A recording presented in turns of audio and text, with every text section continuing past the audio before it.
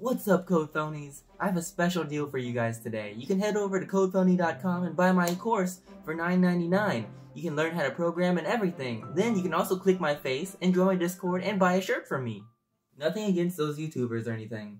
I just don't like that kind of content, and it really triggers me, especially whenever it's over the top and they just start selling like any and everything on the planet. Whenever we're programmers, and we have plenty of ways to make money ourselves if we really wanted to.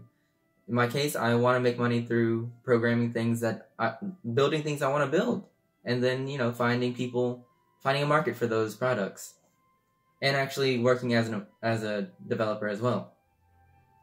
So, they made me realize that I need to refocus this channel, and I don't want to create a community where I'm mentoring people 24/7 because it's really stressful, and debugging someone else's code is actually very time consuming.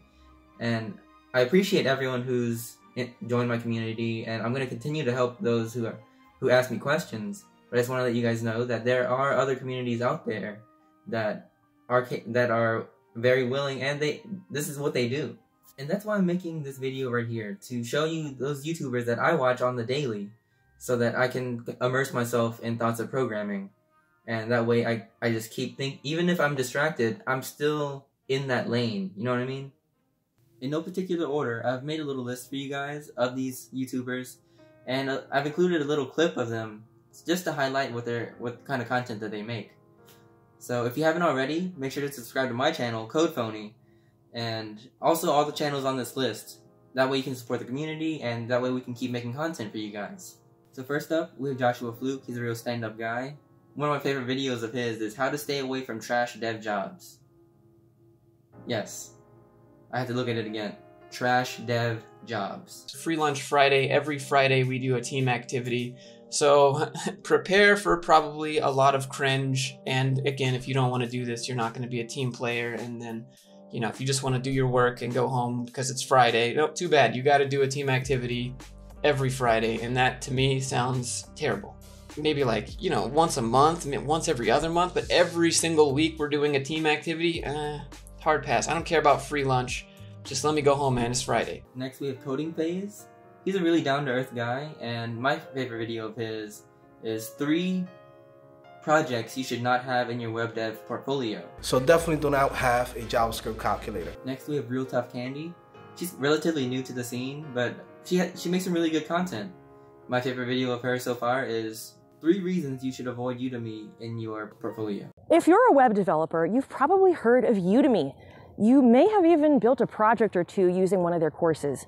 But are these projects okay to put in your web developer portfolio? Ooh, good question, right? Let's talk about it. Next we have Stefan Mishuk.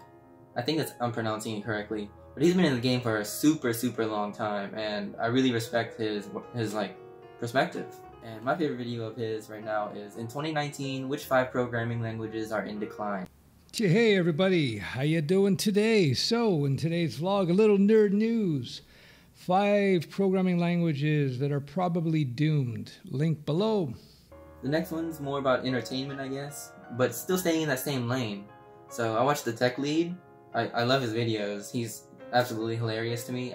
I know some people might not enjoy his dry humor, but his favorite video of mine is things I wish I knew when I started programming. Hey, Tech Lead here. Now, I've been programming for a long time. I started maybe 600 years ago or so, and I've learned a lot of things on my journey. I thought I would cover in this video some of the top tips I have for you, things I wish I knew when I started coding myself. Next, we have Will Kwan. Why software engineers suck at startups. This guy he's new to the scene too, and he has a really cool perspective, and I like the way he does his videos. So a lot of people ask me why I haven't gotten a job in over 2 years, when I could be making a 6-figure salary as a software engineer in Silicon Valley. And the short answer is, I've been selling software on the internet since 2012, and after a ton of trial and error, I eventually figured out how to make money. Thank you so much for watching to the end. Let me know in the comments below if you already follow any of these guys, or if you don't like some of these guys, and tell me why. As usual, this is Code Phony out. Peace.